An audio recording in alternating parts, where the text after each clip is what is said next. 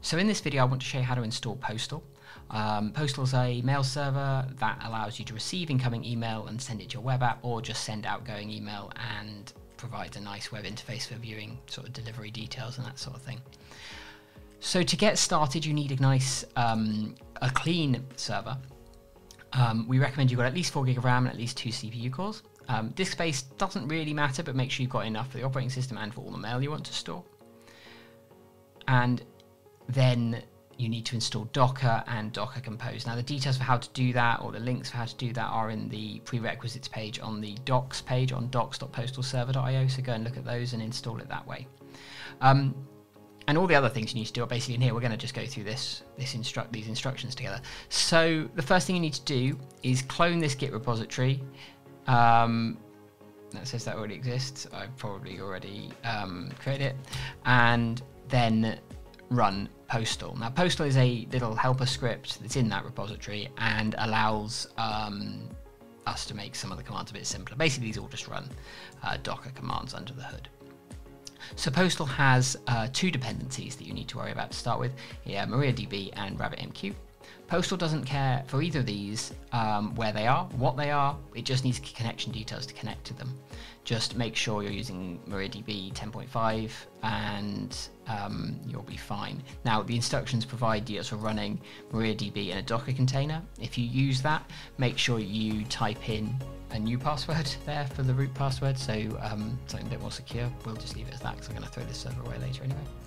And the same goes for RabbitMQ. You can install your own, but this will also create a single node RabbitMQ instance on your machine. So once they've finished, we'll see that they're both running, and we can proceed to the next step of the installation. So the next thing we need to do is create the configuration files for Postal, and there's a command called Postal Bootstrap, and then you need to provide the host name that you're going to run Postal on, in this case postaldemo.viaduct.io. We'll spell that with a T. And that will create a config file in opt-postal-config postal.yaml. It includes a couple of other files, but we'll just worry about this one for now. And in here are all the core system settings. Now the host name's already been inserted for you, but if you used a different database server or anything like that, you should specify that in here as well. And the other thing in here are the DNS records. Now we just need to replace some of these quickly, so we'll just quickly go up here and we'll just replace postal.example.com with postaldemo.viaduct.io. Just ready for later, because we'll set up those DNS records in a little bit once we've got Postal running. Once you've done that, you can proceed to the next step, which is to initialize the database. So Postal Initialize will start by downloading the Postal containers from the registry, and then it will load in the database schema into your database. So we'll just let these download, and when they're done, it'll load up the database for us. So as you can see, it's created all the tables, which is excellent. And the next step here is to run Postal Make User, and Postal Make User will give us a little UI now, a little CLI tool to create a new user. So we'll just go and create a new user here. And that will give us our initial login details for our new installation. And finally, we're at the last step for Postal is running Postal Start, and what that'll do is create containers for all the components that Postal needs to run. The final thing before we can access the web interface, though, is we need to install some sort of web proxy. At this point, you can use Nginx, you can use Apache, you can use anything you want. Our instructions provide for using Caddy for this, so again, we've provided a Docker image, but you can install this however you want.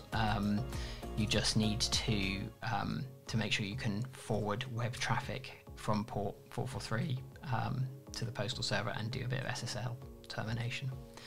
So if we have a look at Postal status now, we can see everything's up. And if we just run Docker PS to look at all the processes, we've got Caddy running, we've got MariaDB, Rabbit, and then our Postal processes as well. At this point, we can probably go to Postal Demo. Oh, that's not right, that's the wrong domain. postaldemo.viaduct.io. And if we go here, we can log in with the user we created. And the first thing you're going to see is something about creating an organization. Now we'll come back to that in a second, but before we go any further, we'll configure our DNS. If we go over to our documentation and have a look at the DNS page, it's all documented here. Now I'm going to use Catapult's DNS system for this. I've already created the A and the quadruple A record for the actual server. And the next thing we need to do is create the SPF template record. So we'll copy that and we'll create a new record called SPF. We've got a text record and we'll paste this in. And we're just going to change these IP addresses here to match the IP addresses on our server. So there's this one here for IPv4 and we've got this one here for IPv6. We'll create that record. So the next one we need to do is create the return path. Now this is a few records we need to create, and we're going to create them all as a subdomain called RP. So we'll go ahead and do that now. We're going to need that IP. We'll do RP, and we'll put the IPv4 address. We'll do RP, and not an alias record. We'll do an IPv6 record, and then we also need to do another SPF record. And for this one, we'll do RP, txt, we're just going to reference the one we just created. So we're just going to include spf.postaldemo.viaduct.io. And then we need to generate our default Dkim record. So we're going to run this command here, which will give us this value. And then we're going to go back here and we're going to add record, postal.domainkey.rp, and we'll paste that in there. And then we've got our default Dkim record as well. So the next thing we need to do is our routes domain. Now the routes domain is used if you, basically Postal will generate a email address on this domain for all of your incoming routes. So as long as you configure an MX record here, you can then just forward email to that address, which will be very handy. So postaldemo.viaduct.io. And finally, this just shows us what we've got here for the Postal configuration, but we've actually already done that, so we won't worry about doing anything more there. So our DNS is now all set up. So that's all you need to do there. And that's about it. So if you were to connect to this, postaldemo.viaduct.io on port 25, here's the SMTP server, which is just sitting there waiting to do something. Let's go and create an organization. So we'll create an example org, and then we'll build a mail server within that, which we'll just call test server. And then the first thing you do here is then configure a domain. Now you need to set up a domain for sending or receiving email. So we'll just set up example.com here. Now I can't configure any of these domains, so I don't own example.com. But what I can do is I can configure a new route. I'm just going to configure a test.example.com route, and you can, in this options, you can choose to send it to HTTP endpoints, SMTP servers, anywhere. I'm just going to choose accept, and I'm going to create the route. Now, on the SMTP server, I can now sort of persuade it that we should send it an email. So I'm going to send an email. What have I done there? Mail to... Oh, mail from, sorry, my mistake. And we're going to send that to test@example.com. Give it some data from adamk.io to test@example.com. Subject, this is just a test. Hello there. We'll send that in, and if we have a look in here now, this is our email. So it's come in here. You can see that it's been accepted, but not sent to any endpoints, but it could have been.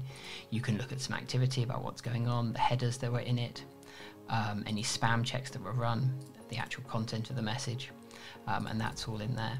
If we wanted to test an outgoing email, we can just send an email out like this. If you wait a second, so this is actually failed, which is good, because our mail server actually has grey listing, which means this will now sit in the queue and will be retried automatically. But you can see here that this is what's going on, which is great. So you can see the same sort of details about your outgoing message that you saw for your incoming message. And as you'll see, this will automatically try multiple times to send the message. If you press retry again now, it'll try and do it again now, Obviously it will still fail because we haven't left it long enough, but if we were to wait long enough, that would eventually get delivered successfully. So that's it, that's Postal. I hope that's been useful. If you've got any questions, we've got a discussions page on our GitHub repository. Just go to postalserver.io and choose discussions. And that's about it really. You can also join us on Slack as well, which is also linked to from our repo. So I hope that was useful, and see you in the next video.